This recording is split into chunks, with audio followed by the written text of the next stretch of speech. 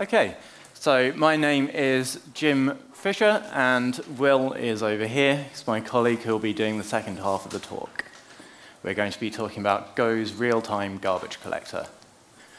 So as I say, the talk format is I will be talking for about 15 minutes about Go's garbage collector in theory, and then I'll hand over to Will, who will be talking about our experience of Go's garbage collector in practice. And then, if we have time, I don't think we will, we'll try to hand over for some questions. Okay, but backing up, why are Will and I talking about Go's garbage collector? Well, this is our backstory. We work at a company called Pusher, which essentially is a big message bus. So you can see a picture here of what that looks like. We have our customers here who want to send messages.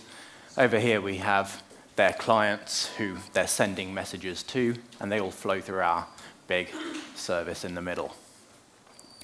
So last year, in 2016, we embarked on a project to sort of rewrite the core of this system, of adding some state and caching some of these messages.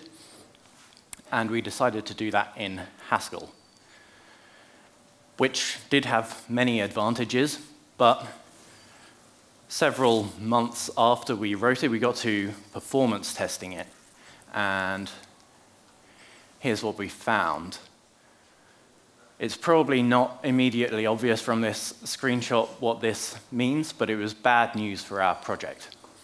It's a screenshot of a program called ThreadScope, which shows you, visualizes one run of a Haskell program.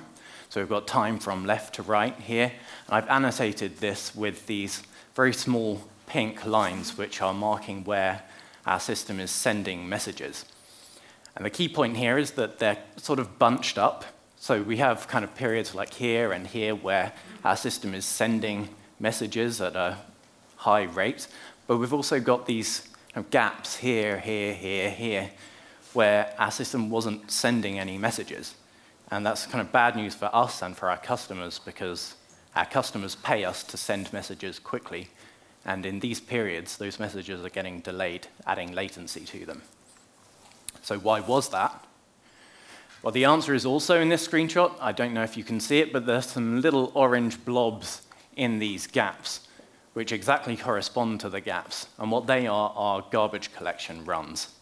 So what's happening in Haskell is the garbage collector is running, stopping everything else, and adding latency to those messages that we send. So what is that garbage collection, and how do we stop it from pausing our program? I'm pointing out these orange blobs in case you can't see them. So let's all get on the same page here. What actually is this garbage collection? Well, at a high level, what your program does, whether it's Haskell or Go or pretty much any other mainstream language, is it can do two things. It can create objects, and it can move pointers around between those. So I switched to Go from Haskell here. So this is the kind of syntax you'd use in Go. So you can kind of take the address of an object literal, and that creates a new object on the heap. You can also change pointers, so you can take the address of an object and you can assign that to a field in some other object.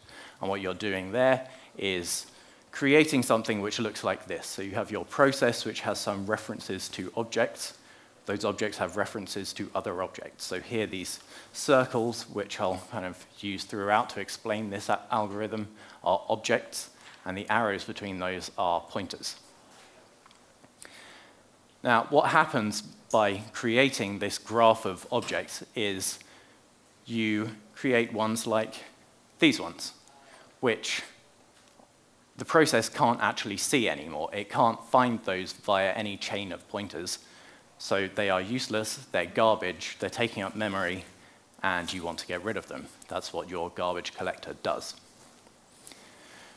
So how do we do that? How do we clean up that garbage? Well, there are many ways to do it. I'm going to show you one way to do it, called mark and sweep, which I'm showing to you for a couple of reasons. Firstly, it's sort of the classic algorithm for garbage collection. And secondly, it's sort of the precursor to understanding how Go's garbage collector works. So how does mark and sweep work? Well, it works like this. So you have forever do these three things. First, run your program for a while. Then you stop it and go into this second phase, mark. So you mark the objects which are accessible. So you trace out from your process, looking at all the objects that are accessible and then marking those. Then you go to your third phase, which is sweeping, where you traverse everything in this entire heap and sweep away the ones that are not marked. And then you continue running your program. The kind of interesting step here is this mark phase. So how does this mark phase work? The way that the mark phase works is to assign each of the objects in your sort of graph of objects to one of three sets, which I'm calling black, gray, and white. And I've illustrated this in the example. So we have this black set in the middle here, which has this object. You have this gray set, which is surrounding that, which has three objects in here. And everything else, the stuff on the outside, that's in the white set. And what mark and sweep does is to repeatedly take an object from this gray set and scan it for any new objects, move the object that it scanned into the black set, and move the objects that it found into this gray set. So here's a little illustration of that.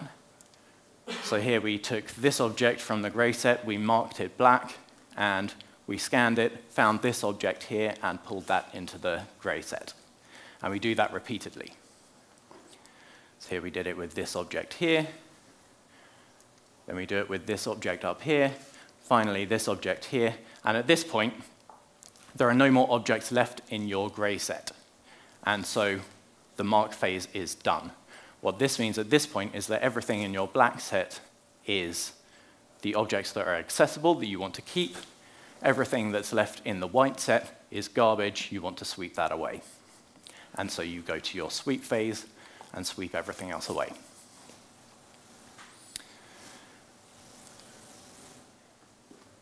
All right, so mark and sweep has one big thing going for it, which is that it is simple. I was able to explain this in a few minutes. If you compare it to other garbage collection algorithms, they can be much more complex. It has one big downside, at least at pusher, which is these pauses to your program. So you have this run, mark, sweep, run, mark, sweep. And during these mark and sweep phases, nothing is happening that's useful to your end user. You're adding latency to the things that they want to do. So at pusher, at least, that was an unacceptable property of mark and sweep.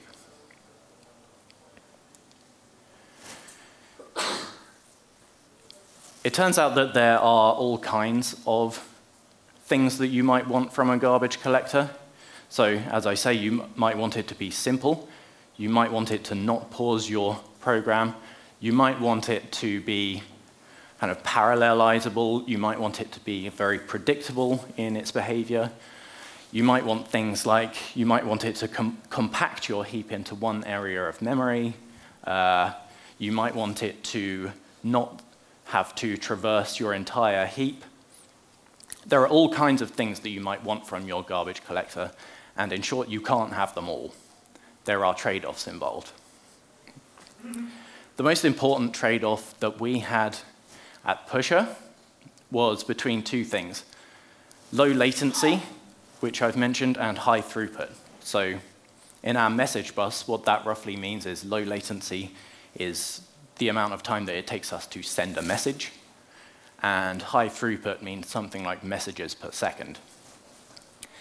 And garbage collectors kind of trade off one against the other here. I'll show you later an example of why there is this trade-off, but like ideal garbage collectors kind of sit on this green line here, making some compromise between the two.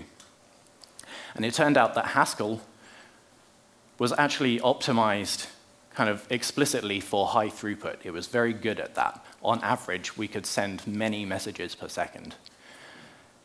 But what we actually wanted to optimize for in our job was more along the low latency metric. We cared more about the very small amount of time that it takes for a message to go through our system. I've kind of marked some other things on this diagram. One that might be interesting is this one up here. I've said that Python can kind of give you both.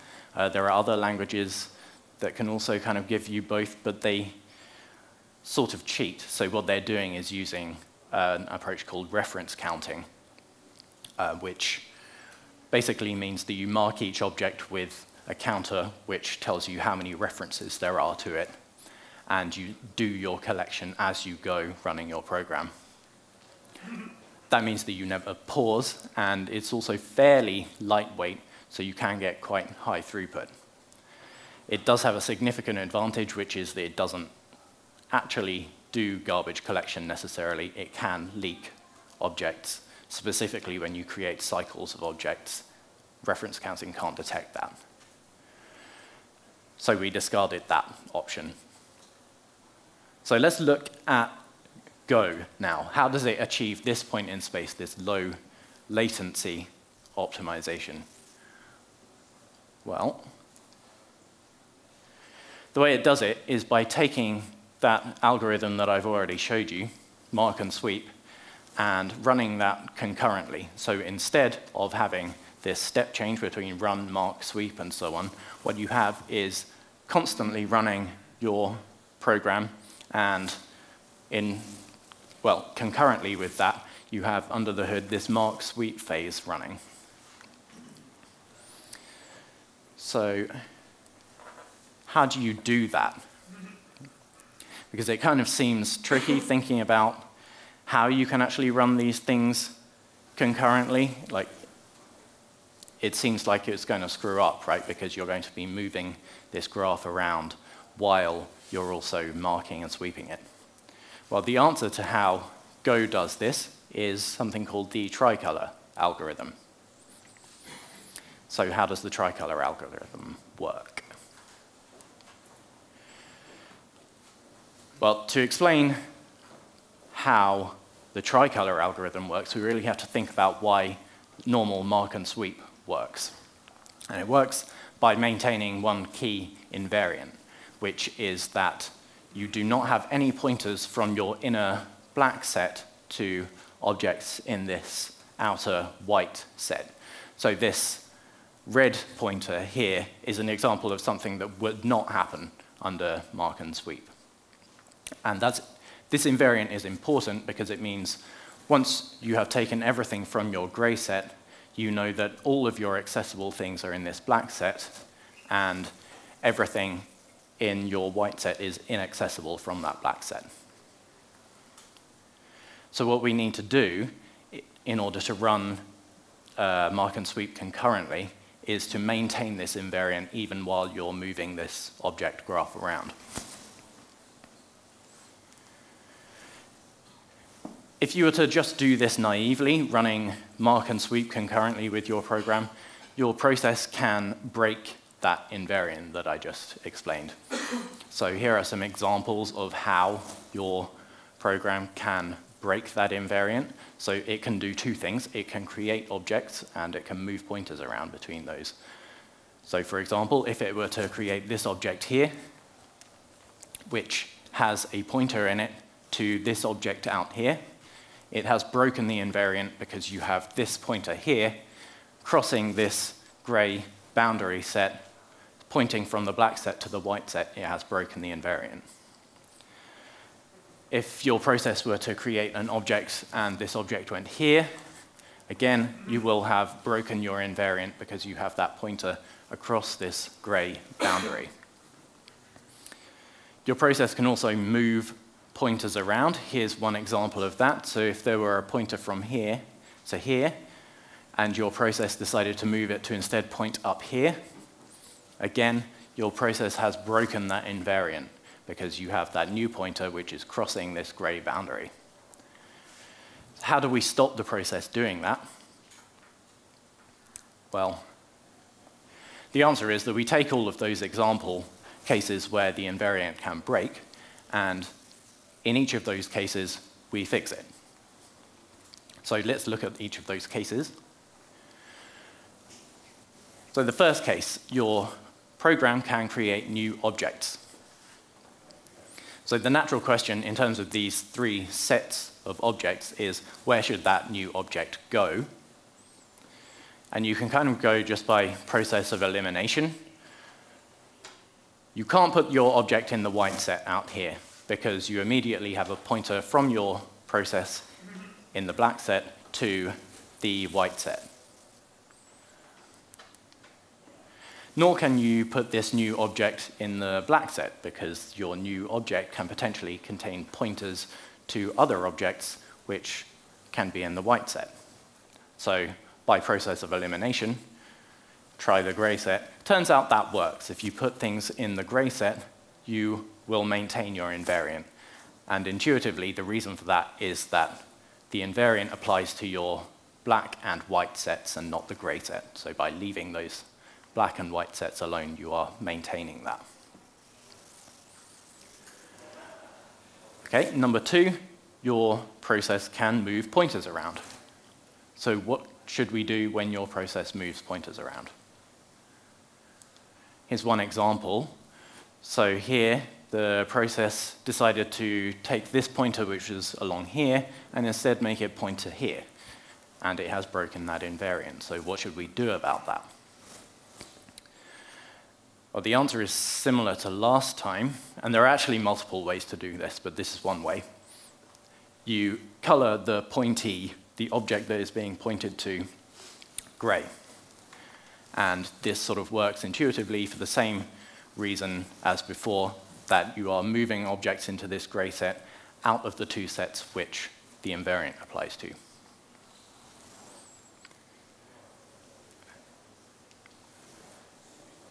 You might be wondering how Go actually detects when pointer moves occur. So if you're thinking about things in like a C or C++ mode where pointers are basically just addresses that you can do whatever you like with, well, it can't work in that situation. Go is much more structured about how it deals with pointers.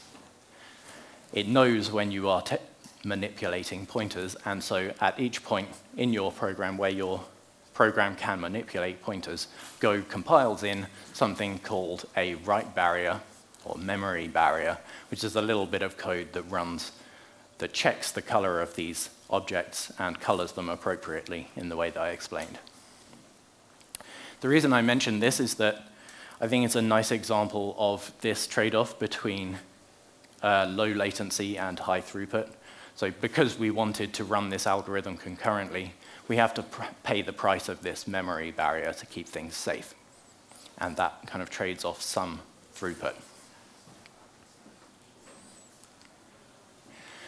Another thing you might have noticed is that, well, it sort of seems like you might be able to leak objects during this process. So in this example, we have marked this object here already as black, as not garbage. And yet the process, because it's running concurrently, can come along and turn that object into garbage. So it can change this pointer to instead move here. This object, which has already been marked as not garbage, suddenly becomes garbage. So does that object get leaked? Well, the answer is no. What will happen is that those objects will get collected in the next cycle of your GC. So the guarantee that this algorithm makes is that all objects will be collected within 2 garbage collection runs of the time that it becomes garbage.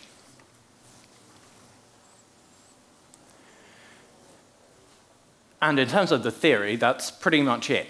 So the approach that Go takes to give you this nice low latency real-time garbage collector is to take your classic mark and sweep algorithm and run that concurrently with your program. The way that it does that is by maintaining that mark and sweep invariant by looking at all of the various ways in which your program can break that invariant, and for each of those, fixing it. And in theory, what this means is that you can sort of forget about the fact that you have a garbage collector running. Your program is running all the time. You don't have to worry about these pauses, and it's just kind of invisible. So, happy days. Is this actually true? Well, now I'll hand over to Will, who will talk about Go's garbage collector in practice, and yeah, whether this stuff is actually true. Yep. Okay.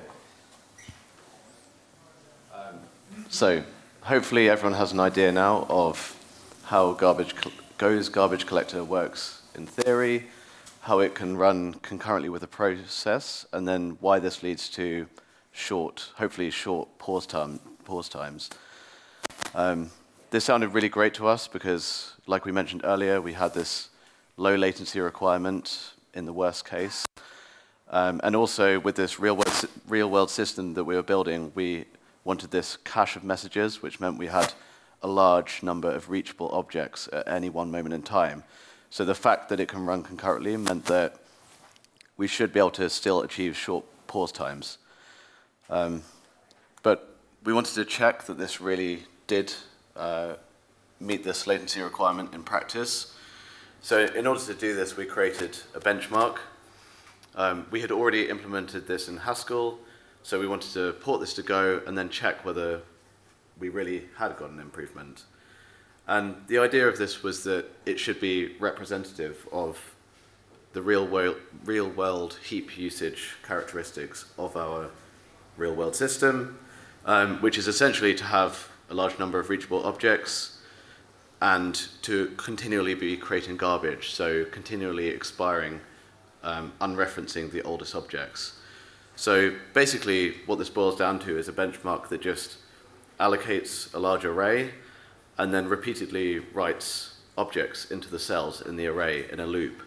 So on the first iteration, it will just write new objects into the array. And I should mention that what's important here is you're not writing objects in line in that array. You're actually allocating an object and then updating a pointer to point to that object. So on the second iteration through this array, you're now allocating new objects and then updating pointers to those new objects, unreferencing the previous item, which is where we're creating garbage now. So the point here is that there's always work for the garbage collector to do as we're going through this. And this is the benchmarking code. As you can see, it's very simple. You just have a main loop, and then down here we allocate a new object and then update the pointer in the array to that new object. And all we're doing around here is just timing that operation and then keeping track of the longest pause time, because what we really care about is the worst case here. So we implemented this in Go and Haskell, and we actually blogged about the results that we got from this, which I'll show you shortly. But since then, it's actually been really picked up by the community, and it's now been implemented in 15 different languages, which is really cool. So you can literally just download this repository and run it on your machine and just see what the different results are for all these different languages. So I did this. I got results from a few languages, and I thought it'd be interesting just to see how they can compare to each other. So this is what we have here. I think also the reason that this benchmark really resonates with people is that it is just simple. It's easy to compare results between languages because you just get this one number out at the end. You don't get like a latency distribution, which might be interesting depending on what you're doing, but the fact that you do just get this one number out, which is the worst case pause time, means that you can very easily compare results. So just looking at some ones that I find interesting, you have the maximum pause time up here. So basically we'll want to get as low pause times as possible. And as you can see, Go is actually doing really quite well. I previously mentioned that we had this requirement of having latencies below 50 milliseconds, and Go's worst latency was below 10 milliseconds. So we could just stop here, but that's not particularly interesting. I think it's interesting to see how it compares to other languages, why it gets that time that it does. So looking at Haskell, you can see now that this is performing much worse than Go, and that's kind of what we expected, because Haskell's garbage collector is a stop-the-world garbage collector, which means that it pauses the process during an entire garbage collection cycle, in a similar way to the naive mark and sweep algorithm. And this graph, this number here, doesn't really capture what's so bad about this. And what is so bad about it is that the pause time is proportional to the number of objects in the heap.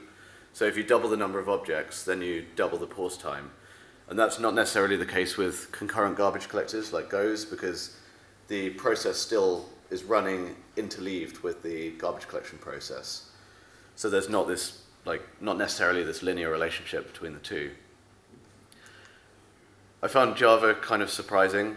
I'm not an expert on Java actually, but I think it's just interesting to put it here. This is using the G1 collector, which is the garbage. So Java has a number of garbage collectors. The G1 collector is what's recommended for low latency applications.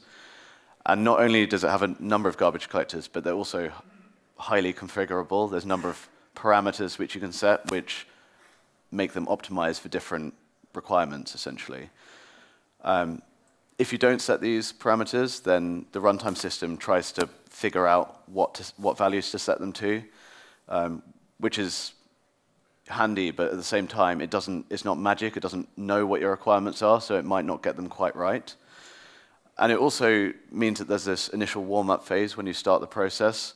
And I think this is actually what you're seeing here. So it might be a little bit unfair, because as you run the program for longer, you should start to see that drop off.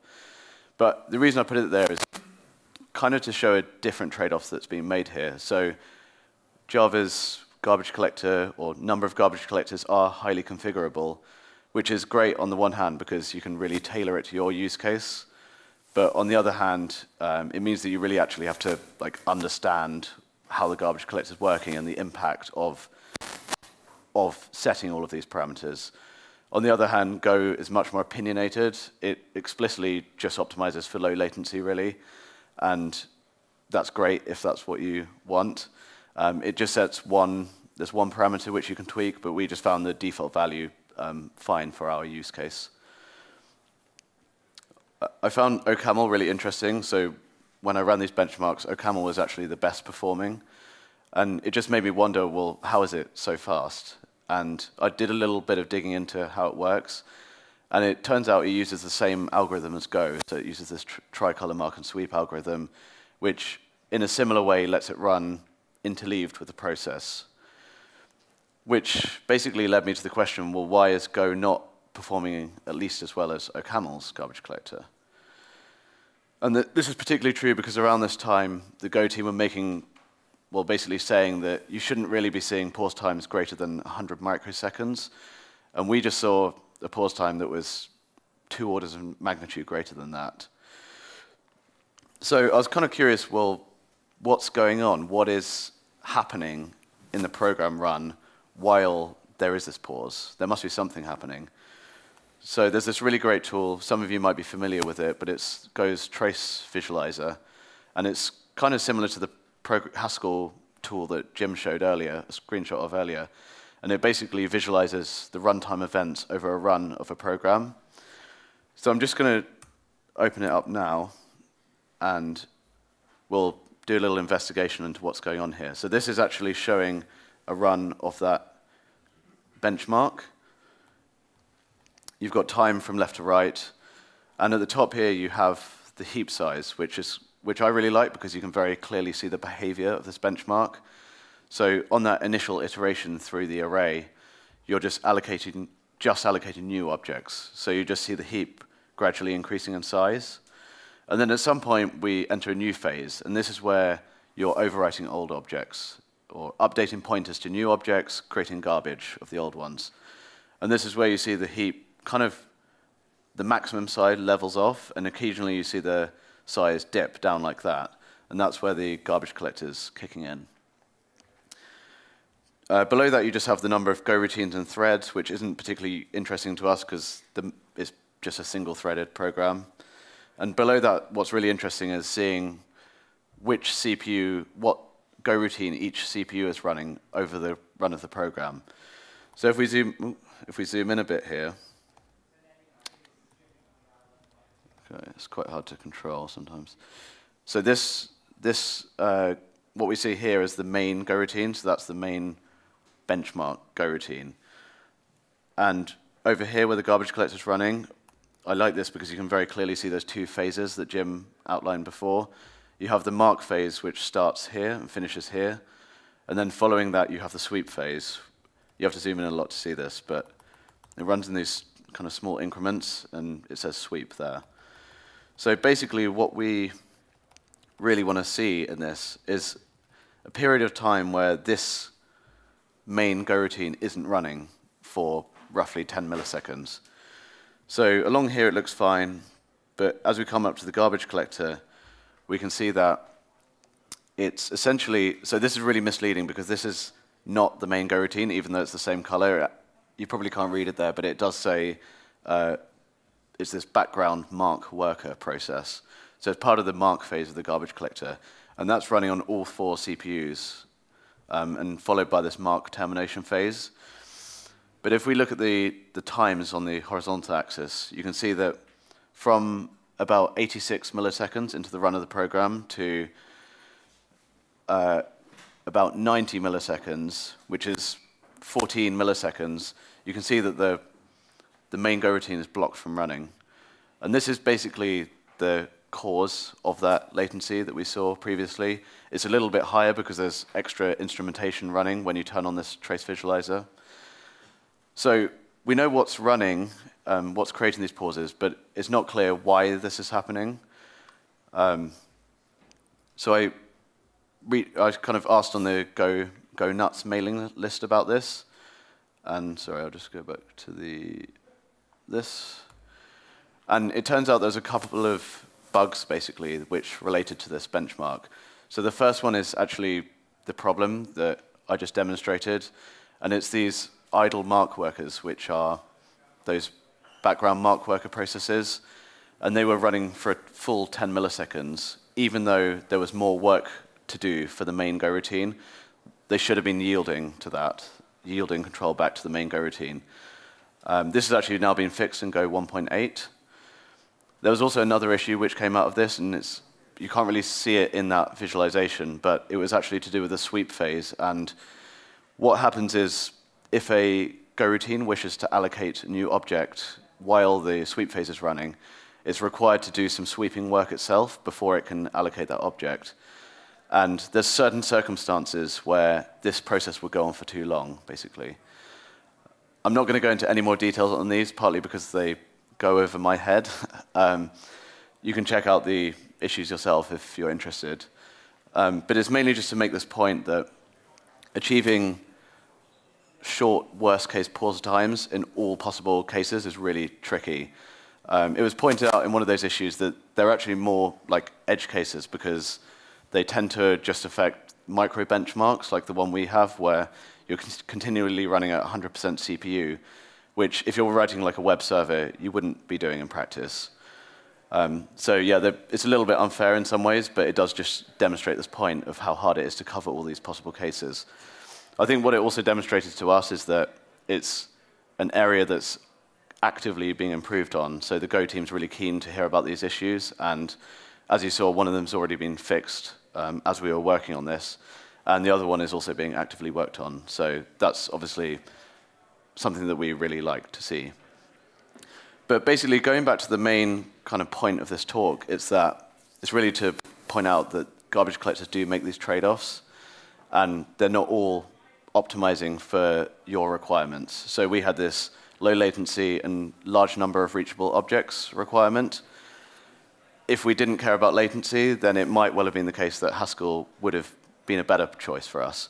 or if we had a small number of reachable objects, then Haskell also would have been fine. So it's really about understanding what your requirements are, understanding the trade-offs that your garbage collector is making. But I think beyond that, it's also worth doing something similar to us and actually checking in practice whether it does meet your requirements by creating a benchmark. As it turned out, for the kind of requirements that we had, Go was an excellent fit. There's a couple of minor issues. Even with them, it still met our requirements. And yeah, that's basically it. So thank you very much for listening.